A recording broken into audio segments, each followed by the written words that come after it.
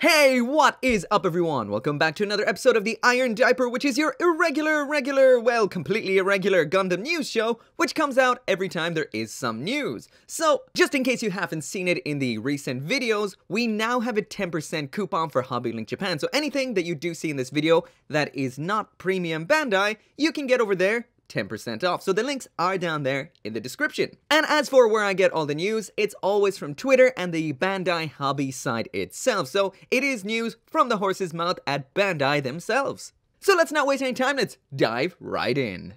So the first thing right here on Twitter, of course, is the high-grade Gundam 00 Gundam Plutone. This was announced just yesterday, so this is the newest, juiciest bit of news that we have. And once again, this is a P-Bandai kit, so it might be a little harder to come by. So moving right on over to the Premium Bandai website, here is the page for the Gundam Plutone. So we can see if you could pre-order this, the actual Japanese retail price is 2,420 yen, which is not that bad at all. This will be coming out in September. This came out hot on the tail of the release of the Master Grade Kyrios, which is kind of interesting. The Plutone, which you're seeing right here, is the precursor to Gundam Nadle. Gundam Nadle is what's inside of Gundam Virtue. I'll pop up a scene right now, just in case you're not entirely familiar with Gundam 00. Basically, it's a really awesome looking Gundam inside a Gundam, and it's got pink dreadlocks, or red dreadlocks, whatever color. They are awesome. It's one of my all-time favorite Gundam 00 designs, so hopefully the high-grade Plutone right here, which looks pretty cool,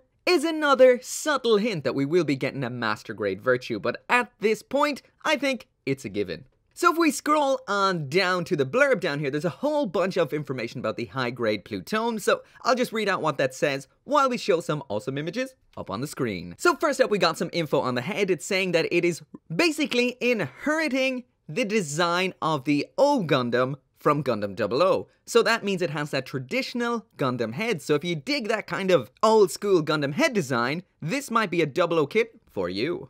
Next up, there seems to be a pretty awesome design to the chest on this here. So this has something very similar once again to a classic Gundam. It has a kind of almost core block system going on in here. So we have something akin to a core fighter which has the GN drive installed into it. So according to this, it can be removed. Again, impressive for a high grade. Hold on, what it says is some of the parts can be removed, so I'm not sure if you can actually take the entire core block system thing out or not, or if it is just an extra part for displaying on the side. I'm not quite sure about that right there. We've got some info on the arms. Apparently it has some opening parts on there. You can see them in that image. And we also have a set of widespread open hands. Pretty cool. The GN verniers that we're seeing on the waist and the shoulders, those little thruster segments, those are apparently molded in yellow, so no stickers. The wires that lead from the GN drive to the GN condensers that you're seeing around there on the back, those are made out of a soft rubbery material, so they won't get in the way of posing, and it's something similar to what we would have seen in the 1/100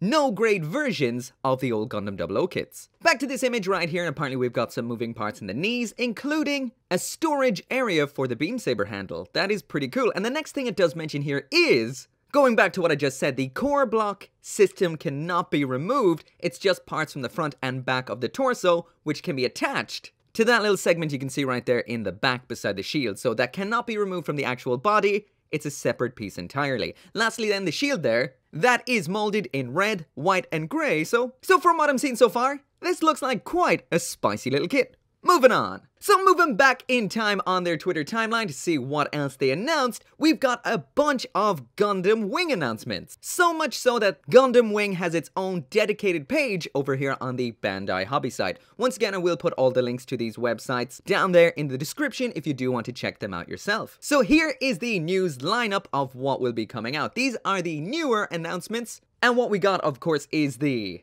controversial Verka release, which is the Master Grade 1/100 Gundam Wing 0 EW Verka. Next up, we've got a awesome looking classic version of Gundam Heavy Arms. This, of course, is a high grade. Both of those are full releases. And as for the Premium Bandai announcements, we've got the high grade Gundam Geminis Assault Booster Unit, and something else there that I totally can't read. Too much kanji. But yeah, this is kind of looking like it is the high grade answer to what the Bandai Hobby site is doing with the Gundam F91, as in Gundam sold separately, all the extra parts will come at a later date. The other announcement we got, of course, is the Master Grade Gundam Sandrock EW armadillo. So let's take a quick look at each of those one by one.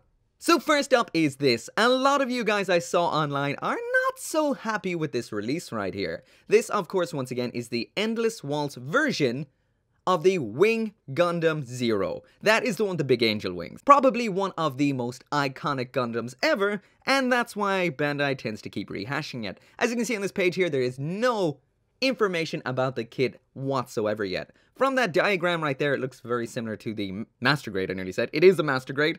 To the real grade kit. Actually, it does look very similar to the Master Grade kit. I hope it's better.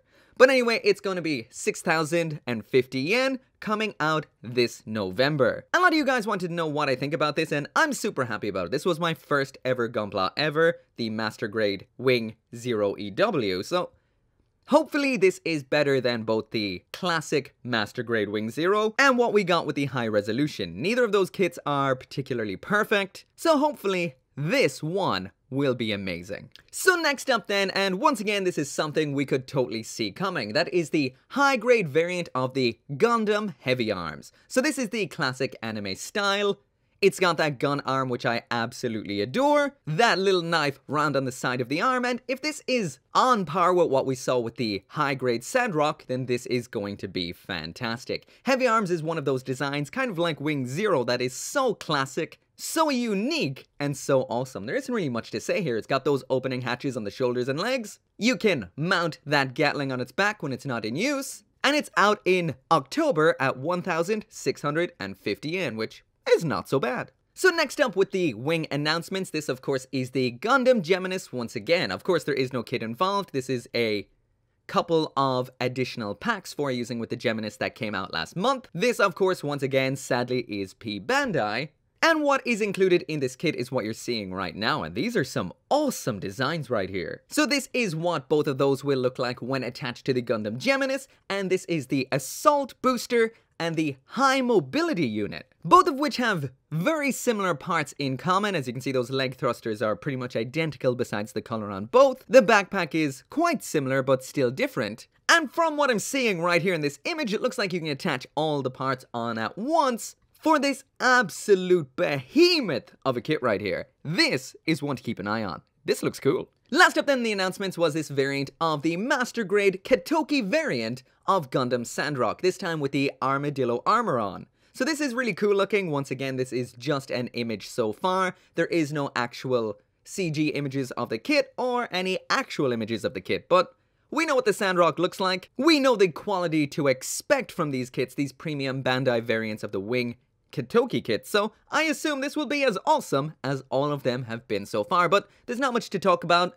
not much to go on here, so moving on. So the last of the truly big announcements is this right here. Once again, this is a full retail release, and this is a variant of the Gundam Astray No Name from Gundam Build Divers. So this kit right here we should have seen coming. This is a fully symmetrical variant of the Gundam Astray No Name. It doesn't have a full name. It doesn't have a full name just yet. Apparently it is going to appear in Gundam Build Divers Re-Rise, and if it has appeared already, I apologize about that, I am not up to date with the anime. But so far, this is looking pretty cool. The Astray No Name did have some issues. It wasn't the most color accurate kit ever, but this one right here is looking pretty cool. So it isn't missing an arm this time. It does have that same sort of beam saber type thing it did have before, but that is now on an arm attachment. There is no denying that it looks absolutely sick awesome. This is one edgy Gundam right here. But I am a bit iffy on how that kind of armored poncho is going to turn out, because the no-name rifle from last time was a little bit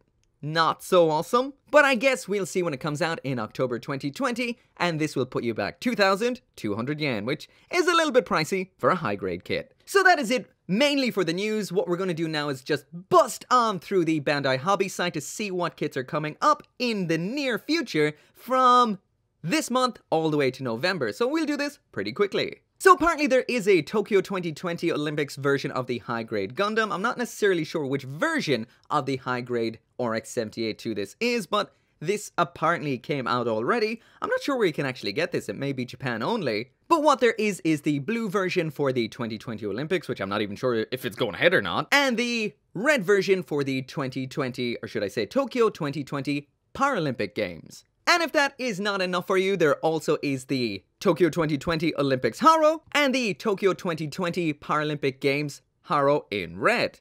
Once again, no idea where you can get those guys. Next up, and this also came out last Friday, this is the high grade 1/44th scale RX-78-2 Gundam Beyond Global. And I don't know what it is with me, and I forgot to pre-order this. Once again, I forgot to pre-order Gundam The Origin, and I forgot to pre-order this, and I've never reviewed the revived version of the RX-78-2. What is wrong with me? I need to make a video of all three of them at some point in the future, because this is just blah. Anyway, moving on. So as for this week's releases, which is Saturday the 13th of June, we've got a whole bunch of 30-minute missions kits. First off, right here, we've got the Flight Type Alto. We've seen this once before in a dark navy blue. This is an orange, white, and black variant, costing 1,980 yen, is out on the 13th. Next up, and this one I am so excited for, this is the, well, new variant of the Portanova is the best way to put it. So in green, this is the Ciel Nova, and this thing looks awesome. So if you're kind of sick of building the current 30-minute missions kits, sometimes it's nice to add something a little bit different in, especially if you like to harvest the parts for building something unique. So this is a base kit, so it means it's a little bit cheaper than the sort of expansion kit. So this will cost you 1,518 yen, and this, once again, is out this week. And if you don't like the green, it's also coming out in a dark navy blue. This thing's proportions are weird. Weird in a cool way. It's got those big chunky legs and next to non-existent waist and long alien arms. Once again, if you have not tried out these kits, you have to. They are awesome. Next up then, we've got a bunch of different armor sets coming out. Well, 2 of them, to be precise. First up, we've got this definitely Char Aznable approved looking set of armor right here with that big old Zaku commander horn looking part blown completely out of proportion. And speaking of out of proportion, that hand looks awesome. So if your Ciel Nova didn't look dark and evil enough already, this will definitely add to that menacing aesthetic. This will cost 440 yen, once again, out this week. Next up is a variant of that armor in grey. It's all pretty much the same except for the head and shoulders now have a more of a flight night kind of vibe about it. Once again, looking pretty cool and costs exactly the same as the other variant. We also have an SD kit coming out and coming from Gundam Build Divers Re-Rise. This is a variant of the Volkilander we would have seen a few months back. This is the X-Volkilander. So it seems quite similar in a lot of ways, just kind of some parts changes. A more typical Gundam color scheme, and it's got a whole lot of gold going on. There isn't much info on this. It says it comes with a sword, a shield, and some foil stickers, but either way it looks like pretty much what we would have seen before. This will be retailing at 1,430 yen. So coming this month on the 20th, we do have a little bit of a dry patch when it comes to Gunpla. There is one SD kit, we've got some Fate's Day Night, we've got some Sakura Wars, and we've got some Evangelion. So I'm just going to talk about the real grade here because it's the most interesting thing out of the bunch. So on Saturday the 20th of this month, we're going to be getting the real grade version of Eva Unit 0. That, of course, is Rei Ayanami's variant of the Eva. So if you haven't seen my review of the real grade Unit 1, the best way for me to sum it up is it is absolutely awesome. A masterpiece, just like I said, but it does have a pair of somewhat loose upper arms.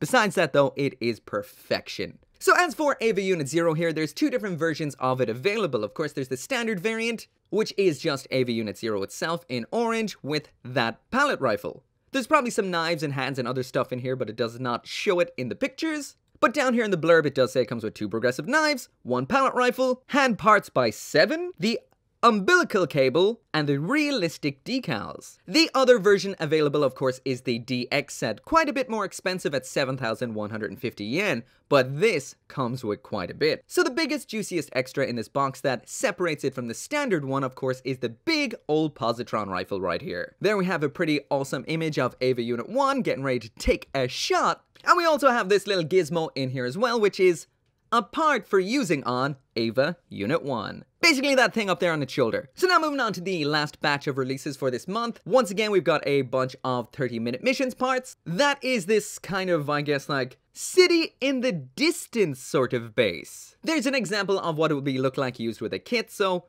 I guess if you paint this up well, take a shot from above, What you'll get is something like this right here, which looks like it is in flight above a cityscape. Next up then we've got a bunch of effect parts. These look pretty cool. They come in blue and yellow. And there's a quick example of what they look like used in a bit of a diorama. The effect sets will cost you 550 yen, and that micro city base will cost you 440. Next up then we've got a bunch of high-grade Build Divers Re-Rise kits. So basically these are some new Gundam style weapons and armor for using with the Alice Core Gundam, but of course usually with these parts you can use them with the standard Core Gundam as well. The weapon and the wing will cost you 770, and as for the armor DLC, that will cost you 935 yen. The last of the Gundam Build Divers Re-Rise releases for June then of course is the high grade Build Divers or Gundam Pod. So now jumping through July pretty quickly. So from July, August, September, October, and November, I'm going to be going through them quite quickly. That's because there is no specific release dates just yet.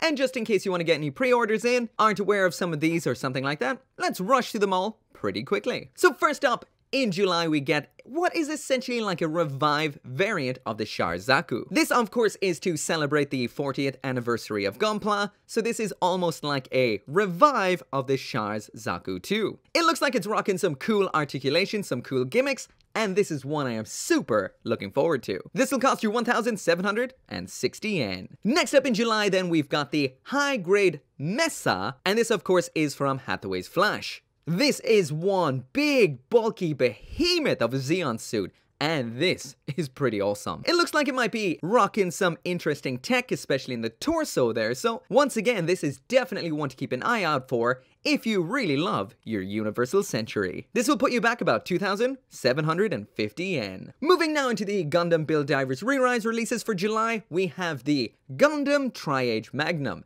It's kind of like the Gundam Age 2 Magnum, just bulked up, big, awesome, and there is no extra information or images of this just yet, just a CG image you're seeing right here, and this will cost 2,200 yen. As for other Re-Rise releases, of course, there is the last set of armor for the Core Gundam. This doesn't have a name just yet, but it's the Neptune 8 version, so that's like Nept or Nep 8 or Nep or something to that effect. Of course, you do get the planet booster and the armor. It will look like this when attached onto the Core Gundam 2 sold separately with the Yorevan Gundam, and the weapons on the back there, those are sold separately too. So the armor itself is 990 yen. The weapons right here, those are 770 yen, and once again, July. As for the last of the Gunpla in July, we get a twin pack of cross silhouette kits. Once again, this is to celebrate the 40th anniversary of Gunpla. We get a Char Zaku 2 and the classic Granddaddy Gundam. 1,980 yen. Moving now into the 30-minute missions kits, and what we'll get is this ride-on tank. I shit you not, it's a tank for your Alto to ride on. Of course, with 30-minute missions,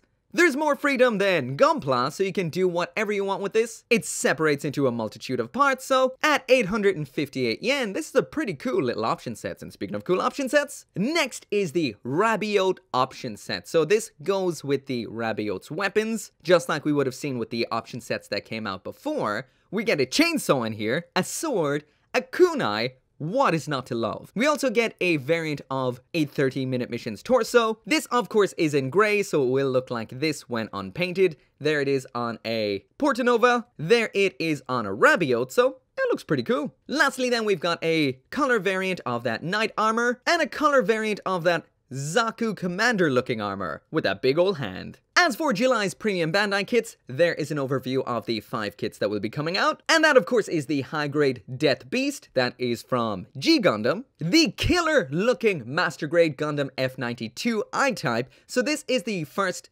spin-off F90 kit that's an entire kit, so that's the F92 that you're seeing there, as well as the I-Type equipment. There's a lot in this box. Next up, yet another Reborn 100 version of the Gun Easy, this time in blue. This crazy version of the high-grade Jaja, this time from Twilight Axis in white, pink, and purple.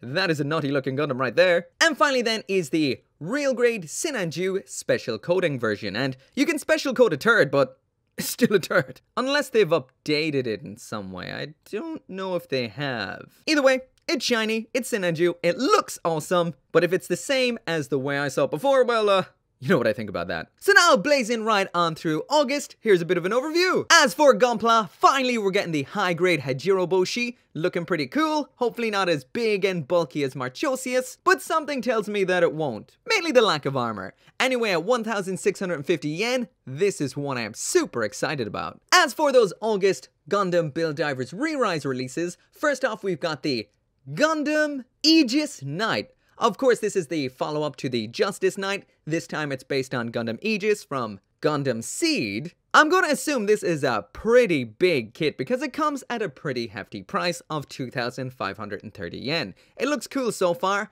It's gonna be a little hard to tell from the images here as to how color accurate this is, but it looks pretty good. If it's anything like the Justice Knight, this should be impressive. And honestly, I'm not sure if there is a high-grade Gundam Aegis out there that this is based on, or we're going to see what we saw with the Justice Knight and the Infinite Justice, and that we'll be seeing a brand new Gundam Aegis coming out sometime in the future. So another month and we've got another core Gundam, this time in red and extremely over the top. We've seen this guy before, so I'm not going to waste too much time on this. This will be another hefty 2,200 yen, looks awesome, red core Gundam, and I can't wait. Once again, some more equipment for the core Gundam that we've seen before. This is the Aon Rize armor coming in at 935 yen. Next up in the August Gunpla releases, we've got another Haropla kit. This is the Haropla Haro Fitter. We're getting some more 30-minute missions. This here, of course, is the ground type Alto once again, just in a different color, which is olive drab. Another variant of the Ride On